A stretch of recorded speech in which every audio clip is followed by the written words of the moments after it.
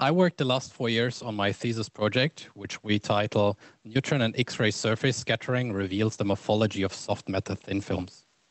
So first, I want to give you a short outline what I proceeded and how I wrap up my project. I want to give you a small introduction, motivation into the topic, followed up by introduction to neutron and X-ray scattering. And then my project is based on 5 papers, so 5 projects I worked on. First is a surface scattering on polymer resins. Secondly is about spray deposited latex nanoparticles, annealed and structured, as well as then followed up by 3 projects about nanocellulose. First one is nanocellulose and morphological surface study, followed with a templated nanocellulose silver nanoparticle growth, and last but not least, the polymer-infused templating of nanocellulose and water degradation. And at the end, I will give you a short conclusion and the outlook of my project. So why do we actually work on such things nowadays? We hear all day long these buzzwords appearing in our society, like Internet of Things, mobility, cloud, 3D printing, automatization, and Industry 4.0. But what we don't think about with our new technologies arising like smartphones, smart watches, and so on, is all the waste coming with it. So we have here chosen a picture of household waste, but not only this is like packaging material, it also comes way more. So our smartphones, they're also getting at some point replaced and getting broken, and there's the issue. So these high technology devices have a problem. So usually they're not easy recyclable and reusable. And as we all know from the beginning of this year, we don't want to work and live anymore a life where we need to wear masks to go around the world and to live our daily life. So we don't want to have this happening. So how can we change this? How can we change this already in research? So we can look into different processes. So that first of all, the production process, we can start with decreasing the energy demand in producing actually the devices and applications. We can produce these devices by using less solvent or better solvents like water or other environmental friendly solvents. And we can work on our efficiency to produce such materials. So on the energy consumption, on the less solvent use, but also on material selection properties. So we can think about renewable materials, but as well as recyclable materials and reusable, as well as the material usage by itself. So we also tend in our daily lives to have thinner and thinner smartphones. So why not think about on the other side, we can use also less and less material to produce more and more efficient devices. And we want to produce this all in a single step process to also force back into this production process, be more efficiency driven, less solvent use and less energy. So what kind of processes we're looking at? First of all, we start with the deposition processes. We all know from our labs the immersive techniques like dip coating, spin coating, spray coating, electromagnetic coating, as well as fluidic coatings. However, in my thesis, I work with spin and spray coating, and there's a pros and cons about both of them. Spin coating is very nice, so you can think of a plate which you can coat very nicely on a very nanometer scale, very homogeneous. However, there's a limit on the size. So we have about tens of centimeters due to the radial forces happening, and each of the layers needs to be done in a batch processing. In spray deposition, it's quite different. If we just look into the car industry, where we use spray coating for car manufacturing, so we can spray the whole car in a matter of 1 or 2 minutes, and we can apply there many layers directly after each other. So we can produce spray devices next to each other to directly coat multiple layers after each other. But now, why do we use X-rays and neutron scattering? And here I have an analogy from a Swedish princess cake, actually. So where I want to show you the difference between transmission and reflection experiments, which we proceeded during my thesis project. First of all, in transmission experiments like SAX and SANS, which you may be well known from literature, we can study the full composition of a material, solution, or whatever. But how can we we think about this, if we have this cake now in front of us, and if it would be transparent and look through it, we would see everything what's inside. However, we don't know in which depth it is. So where do we find the nice cream and the jam? In reflection mode, this is kind of different. We have the same cake, but however, we can see in depth where the cream is, where the nice porosity of the cake is, as well as the jam. And we don't need to slice in like I'm shown here. We can look into the cake, not slicing in at all. But what's actually the difference between neutron and X-ray? I just showed you about transmission and reflection mode, but now the difference between X-rays and neutrons. X-rays are scattering at the electron density differences in our material. So they're highly depending on the atomic numbers or the electrons in our material. While in neutron scattering, we're scattering on the nucleus in our material. So there it depends highly on the coherent as well as incoherent scattering length in our material. And if we look into the right, where we have the figure of the different coherent and incoherent parts, this looks like very random distributed among all the elements we have in our periodic table. However, this can be really nicely be used to actually gain contrast. So for example, if we look into hydrogen polymers, we have a contrast up here. But if we deuterate the same polymer, we can induce a very strong contrast to carbon because H and C is actually very close together. And that's why we can induce a massive amount of contrast. While in X-rays, the contrast is always depending on Z. However, in X-ray scattering, we can also tune the contrast by changing the energy. So we can actually be on the energy level changing the contrast if we look for different absorption edges of our materials, like the carbon or the sulfur edge of our materials. As well, what I didn't say yet is that X-rays can be produced nowadays in high flux. Therefore, we need big facilities like synchrotrons and the neutrons like reactor sources or spallation sources. The problem with this is always that you need to apply for these experiments. So you write a proposal, it's a project application, it's like a grant you get, and then you go to these different facilities around the world to proceed your experiments. And throughout my thesis, I went to these different facilities to make multiple projects. And this is quite tough and demanding, but it gives you a very nice insight in your material and not only a fraction of your material characterization one. So what do we see actually with neutron X-ray scattering in this reflection mode? We call it GZACs or GZANs, depending if it's X-rays or neutron scattering. Or if we are in the diffraction regime where we look into an atomic and if we look into the atomic scale, so from Ångstrom to nanometer level, it's called GVACs and GVANs. So how do we do this tuning where we look into the meso or atomistic scale? So we impinge with the X-ray or neutron beam on our sample, it gets scattered and reflected. And we depending where we put the detector, if it's just on the 10 centimeter range away, or if it's on the meter range away, we tune if we're on GVACs regime or in the GZACs regime.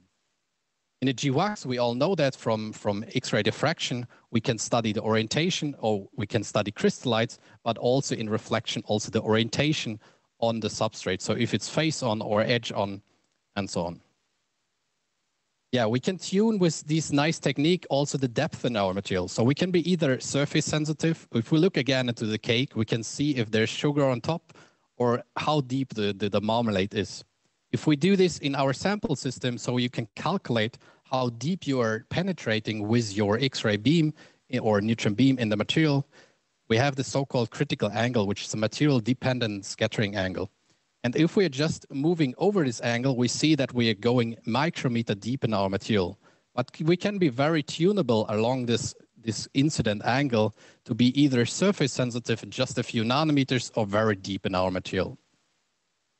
But now to the scattering itself. If we look back here to the scattering on our 2D detector, we can get out different things of our sample. So first of all, we have the so-called QZ, or Q parallel and QY direction in our detector. While QZ, so the height here, gives us something like nanoparticle height and roughness. While in QY, we get something like distances and radius of the material. And if we then look into the theory of that, then we can understand where this all comes from. The scattered intensity is actually composed of two factors. The first of all is the structure factor, which is actually a lattice. So where our nanoparticles or our scattering centers are distributed on our surface, as well as the secondly, which is called the form factor. So how are these particles appearing? Are they more like spherical, cylindrical, or lamellar? So these are the three main features we will see in soft matter science. Throughout my thesis, I actually focused on this lattice here, which is called a paracrystal. So if we find a particle down here and we go further away, the probability to find this particle in area is increasing. So if you go the furthest away, the particle can be anywhere in this gray circle and is not sitting on a well-defined superlattice structure. But now to my projects. So first project was about surface scattering on polymer resins. Here we used industry-prepared polymer resin from DSM. We spin-coated it on a silicon substrate, and we had a high and a low TG polymer resin. We induced a photoinitiator prior to spin coating and photopolymerized this polymer with a UV light, which you see here. So I built this small chamber, which is a nitrogen flushed environmental chamber, and I shined with the UV light on the sample while shooting or illuminating with the X-rays on our sample and get our scattering image on the detector. So what actually do we want to see here? So first of all, in chemistry, you always start with FTIR. So you look into how bonds are changing. And what we look into here is just a small fraction of the whole FTIR spectra, but we see that this C double bonding is actually decreasing in size when we irradiate with UV light. And this is actually a sign for the conversion and the polymerization of this material. In LT sample down here, you see that the peak is fully disappearing, so we have a full conversion of our material. While in the HT sample, so the high TG sample, with the peak is not fully disappearing, and we have something which we call vitrification or restricted mobility. So the polymer is not fully polymerizing due to the fact that there's nanostructuring, and this is hindering the full conversion process. But therefore, we come back to that. So for the X-ray scattering, we're the first doing this. So we wanted to see if we actually see something with X-rays, because it was never done before. And we used X-rays to probe the sample and to see if there's nanostructuring occurring during this scattering experiment. And we do this by putting up the sample in our environmental chamber, illuminate with the X-ray beam, and then doing intermittent measurements. So we turn on the UV light, and then we do our X-ray measurements. And this we do multiple times, and so we can see nanostructuring if it's there or not. But we can see it actually. So with the white arrows, I mark here the areas which are evolving over time. So you see here the white arrow, it's moving to the right when applying more and more illuminated light. And this is then in this white box here, we do a 1D integration, and we get this nice sharp peak, which is small side peak. While the inner peak here is the resolution function of our beamline, and the peak on the side here is our side peak, which we interpret as a domain feature occurring and growing during this time evolution. Then we thought about how we can interpret it. We said it's a domain feature, but we think it's a spherical feature as it should grow in all directions anyway. I mean, there's light exposure, and then it grows in spherical way. So we have this growth of the spherical feature, and if we follow this by the size, we have something which is growing from 40 nanometer up to 200 nanometer in the LT sample, while in the HT sample, it starts in a very smaller range and then goes up to 70 nanometers. We can directly correlate this actually back to our conversion, which we calculated with the FTIR. And it has exactly the same trend. So we have this exponential function going up, and the HT sample here shows that we have just around 80% conversion, while the LT sample is nearly full conversion. And you can see that also depicting here with the change in mobility. So they grow till they're locked, and then there is unpolymerized polymer left. If we now do X-ray reflectivity, in X-ray reflectivity, we don't look into the diffuse scattering on our detector. We look into the reflected intensity on our detector and monitor this while rocking the sample in incident angle. And we see then this nice oscillation. If we fit this, we get something like this. This is a figure of our density along the Z surface normal of our sample. So we have the substrate density, we have an oxide layer on top, as well as the resin and then the air. And what we actually can follow is the roughness on both or on all interfaces. But we are interested mostly on the air as well as the interface at the backside of the sample. So at the bonding where the polymer resin sits on top of our silicon substrate. And if we follow this, in the HT sample, we have a decreasing in roughness. So it's somehow smoothening. While in the HT sample, we see an increase in both in the surface roughness as well as the roughness on the bottom.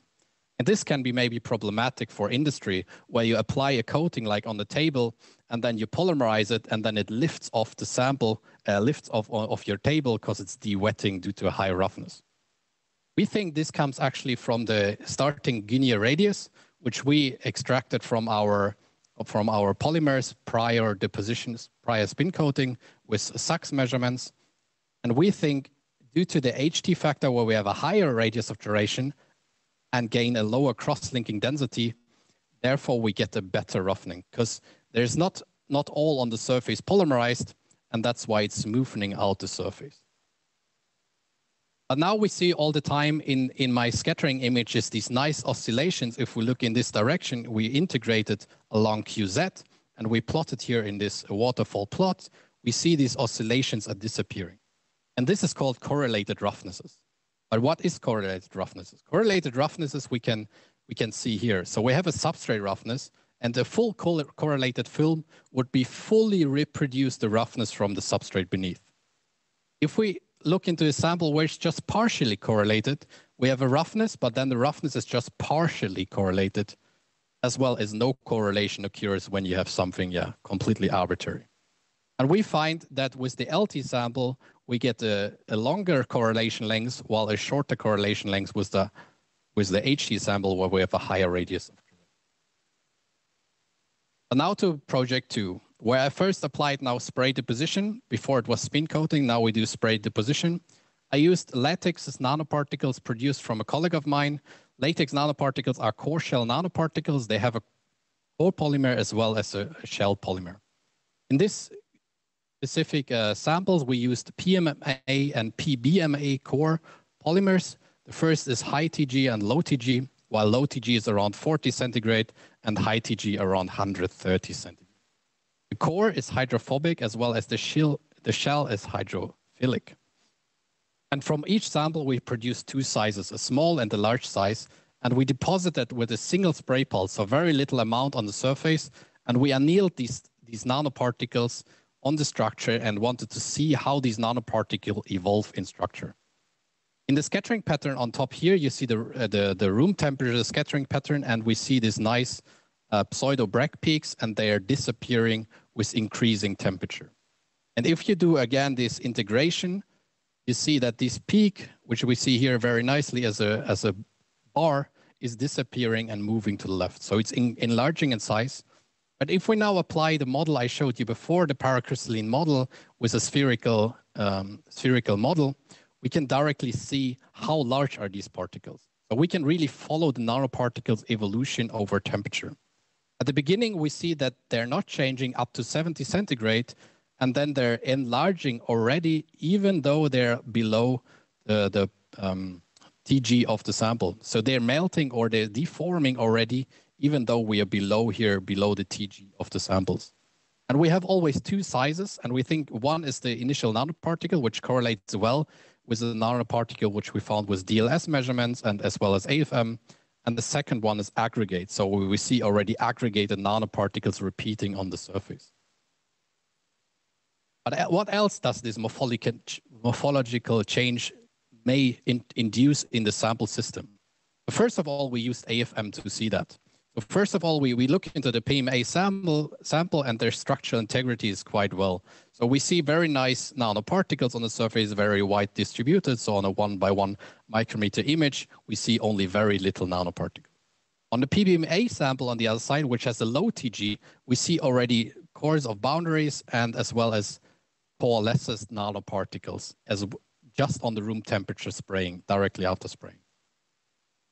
If we now look into the contact angle, we can see really that we can tune the contact angle very finely by tuning the temperature.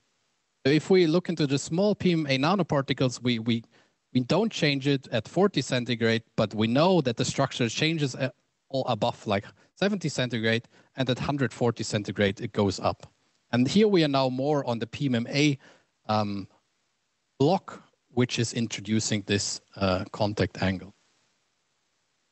In project 3, I used the first time tempo CNF, so tempo oxidized CNF, with a charge from 400 to 1,400 micromole per gram. Why we actually use spray deposition, which I didn't tell you beforehand, is because we can actually scale it very large up. So I built a roll-to-roll setup so I can spray on meter scale. But here I just want to show you on a 10 by 2 centimeter scale that we can spray deposit nanocellulose on these large wafers with a roughness of around 2.5 nanometers if we use the correct tempo CNF. So actually by correct, I mean you can use this charge to tune the roughness. So if we use the lowest charge, we have around 8 to 9 nanometer roughness, and then we go down to 2.5 on the highest charge. While we actually also tune the water contact angle, or in general, the surface energy of our material by tuning the surface, surface charge on the cellulose. So what is actually highest affected, so we used 3 different probe liquids. We used water, diode methane, and ethylene glycol to probe the surface energy and not just the water contact angle. And by this, we can really tune and see how the polar and dispersive component of the water contact angle of the surface energy is actually affected. And we see that the polar component is the highest affected, which comes from Coulomb interaction, so the permanent and induced dipoles. And then, but what we didn't see, or what we didn't include into this graph, is actually that their roughness plays a major role into this graph here.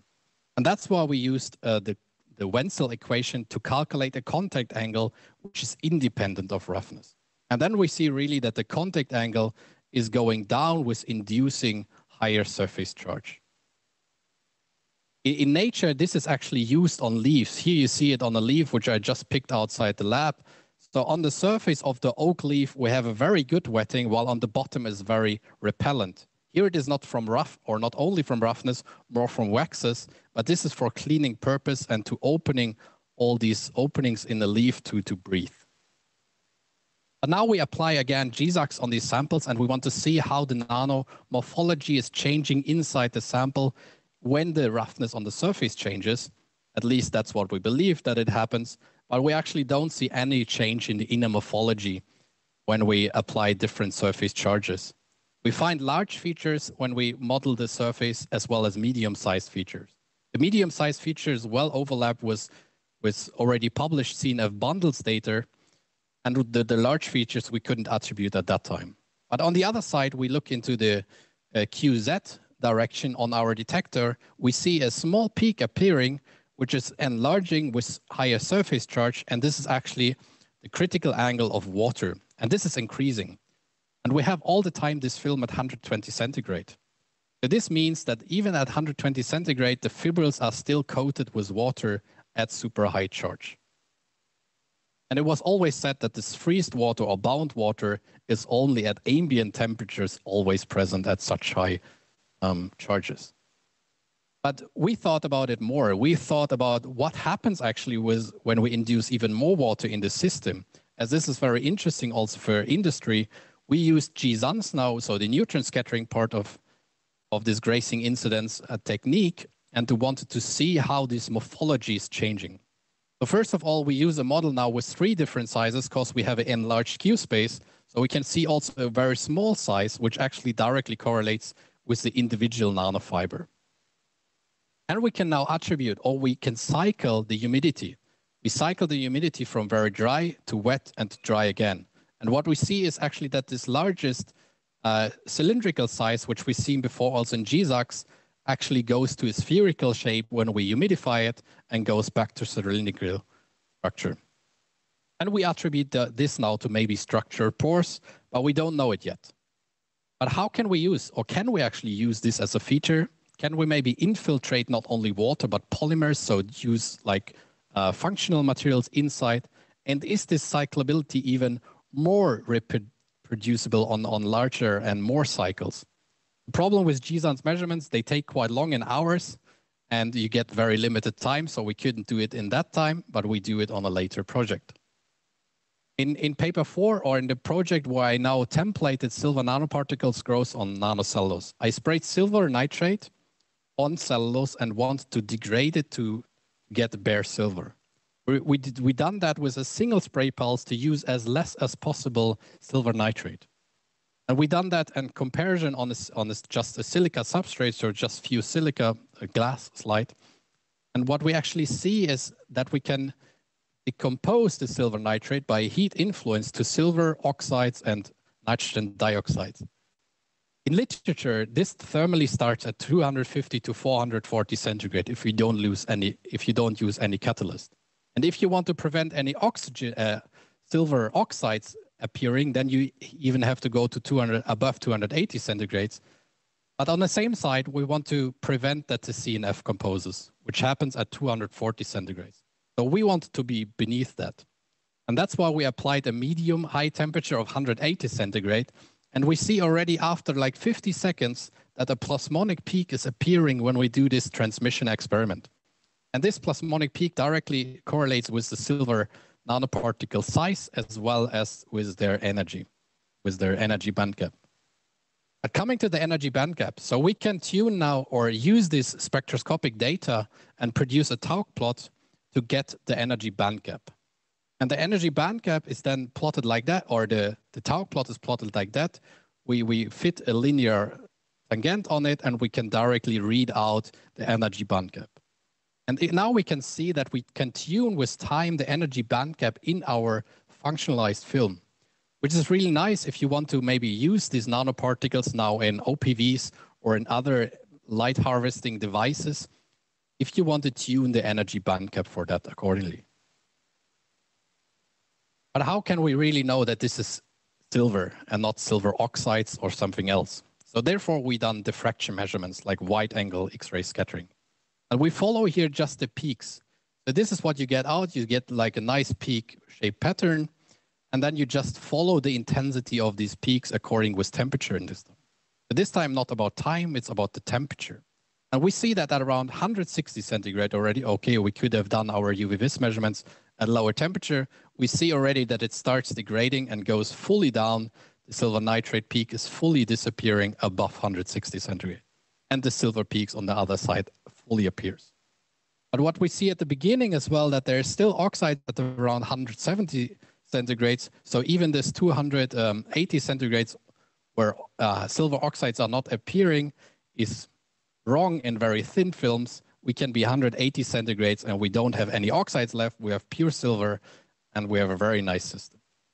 But now we want to compare the sizes on the different substrates. So we have the cellulose substrate as well as the silica substrate. And if we use Scherrer equation, we can directly use this peak width here to calculate the actual size of these nanoparticles. And we have a very constant size in both the silica substrate as well as on the CNF substrate. What we actually see, we have a larger size on the CNF substrate, initially with the silver nitrate, and the smaller size on the silica. But when we heat up the sample and they decompose to bare silver, we actually see the opposite trend.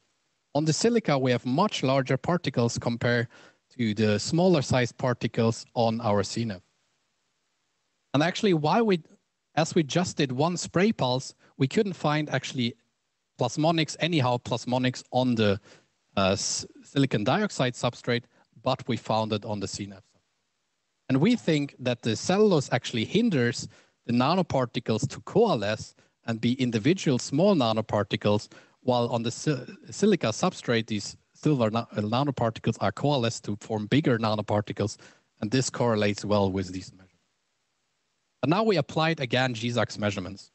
And what we actually did here is we wanted to get a better model out of our measurements. And therefore, I did born again 2D pattern simulations. So we get the scattering pattern, and we fully model now this scattering pattern and get to the right, where we see always the simulated pattern. So they're very well matching. And what we directly get out is a real space model. But for this, you need supercomputing, and this is very energy harvesting, energy demanding actually to do these. That's why we just produced 3 images. I think 2 more are in the thesis. But what you get out additionally to just the distance of the nanoparticles and the size of the small nanoparticles is also the height and the roughness. So you can directly correlate it to AFM data or to other complementary methods. But now to project 5, where we looked again into the water degradation of these thin films, and as well as polymer infusion into this cellulose templates. So therefore, we used a widely studied conductive polymer, P.PSS, as well as our previously mentioned CNF template from project 3. So what do we want to study now? So how is the polymer actually distributed among this CNF template? I think I didn't mention it before, but we look into just very thin layers of 200 nanometer or beneath those very, very thin films. And we wanted to see if maybe the cellulose helps the P.PSS from demixing and stabilize these films, as well as how does the functionality as conductivity is changing if you tune the environmental influences like water in the water humidity. So first of all, we start again with our CNF template, as this is our reference sample. So we set our humidity chamber to 0 and 100 relative humidity. You can never reach it, but anyway, you do 2 full cycles instead of our 1 first cycle, which we performed before, and we do our Johansson experiment again. And what we actually can confirm is that our model fits perfectly, and we can see full cyclability of these films. So they swell in size, they change slightly the appearance from cylindrical to spherical substrate, to spherical appearance, and back and forth, always when we wet it to dry it. But now we induce this functional polymer inside, and we wanted to see how this is affecting actually the film formation or the film under this cyclic humidity. Under this cyclic humidity. And what we first did is actually we did a conductivity study. So we start with the conductivity of the S-sprayed film, and we have actually already quite high conductivity for P.PSS films, so around above 250 kilosieverts per meter. And if we then wet this sample, it goes down to 225. While if we dry it back, it just relaxes, but not fully back, just to 235 kilosieverts per meter. And this is now quite fascinating because there's a big step going down and it never relaxes back to this initial value. And we can explain this now with our model when we do our Johansson experiments. So when we do our Johansson experiments, we can see that we have a non-cyclic behavior in the first cycle. So we have a structure which is increasing in size when we wet it first time, and it increases even further when we dry it. And we can explain this very easily. So spray deposition is a non-S spin coating as well, both non-equilibrium layering techniques. So you deposit nanoparticles on a surface, but due to high temperature, they evaporate very fast and they lay down where they are stuck. If we now look into our model, we see our S-deposited model, where we see all different 3 structure sizes which we have. But then we have this largest feature, which is this blue up here, which is growing when we wet it, and it grows even further when we dry it. So when we explain it this way, so we have something which is arbitrary lay down and not in the metastable. When we wet it first time, it swells, it de-wets the CNFs, and then we dry it, it forms a nicer layer. But how can we prove this? So therefore, we did now neutron reflectivity measurements to prove that there's a change in gradient, in density gradient along the Z-axis of our sample.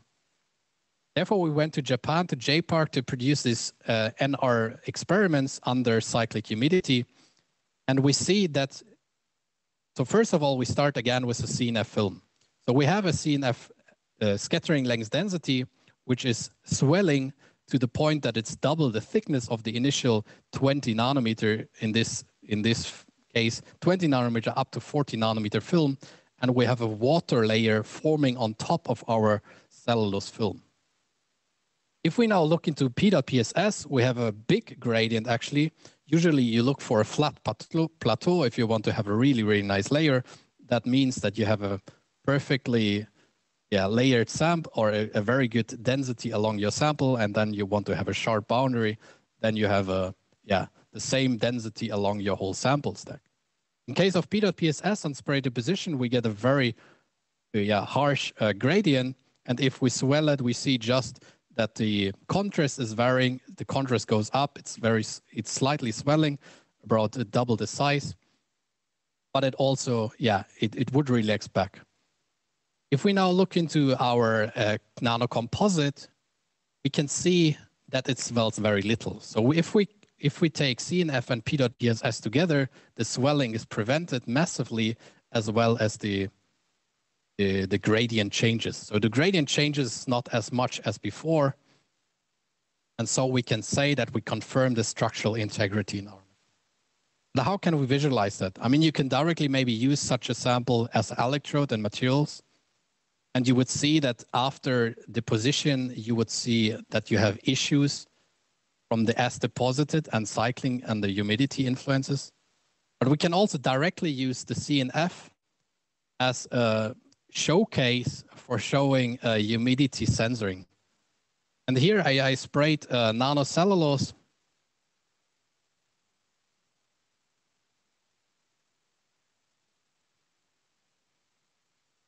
For that. Yeah, so here we sprayed cellulose on a mask on silicon substrate, and we sprayed it to a thickness so we can see nice color effects from the thin film reflectance. And when we now breathe against it and film it with a normal smartphone camera, we can see the swelling directly by the color. So we have directly humidity sensor here simply by spraying nanocellulose. If we would now put the P.PSS inside, we could also measure the resistivity changing under this very fast and cyclic humidity effect. And you see it, I breathe multiple times against it, and it's very fast in relaxation time. So now I want to give you a short conclusion. So we could show that scattering resolves nanostructuring during polymerization, which was never seen before. We could follow the morphology of nanoparticles under thermal degradation or thermal changes, and induce with that a different wetting on our films.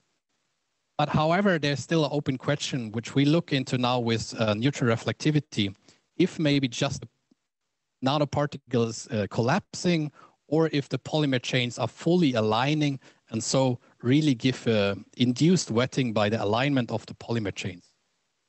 We can see that the charge does not affect the inner morphology of the CNF, however, induces more water inside the film. And we can see that when we change the surface charge of nanocellulose, we can change the surface energy as well as the roughness of our material. We can tune by the induced silver nanoparticles with silver nitrate decomposition on nanocellulose. We can tune the energy band gap for OPV applications. We can cycle CNF and nanocomposites and see their structural differences. And we know now that such preconditioning of these films is needed to prevent later changes in your application. In my outlook, I didn't show you anything about my roll-to-roll spray coater, but this is functioning. It's just under commissioning. We can spray on a meter scale now these films on flexible foils. And we currently, actually, since about 1 hour, we are running an experiment in UK where we use this P.PSS and nanocellulose in an inoperando supercapacitor and look into the cycle behavior of a supercapacitor in Johansson's measurements. So how this oxidation happening during the cycling, together with Linköping University. And what I wanted to stress here is that all this needs way more modeling improvements We need more image recognition and neural networks with training data to improve this insight in our material on the nanometer scale. And I want to acknowledge all the people I work together. It was always a big effort with many people involved. First of all, my group in Hamburg, PO3, then the fluid physics team here at KTH, the laboratory of organic electronics, as well as coatings department, and the technical university with E13, many more, my supervisors and my family.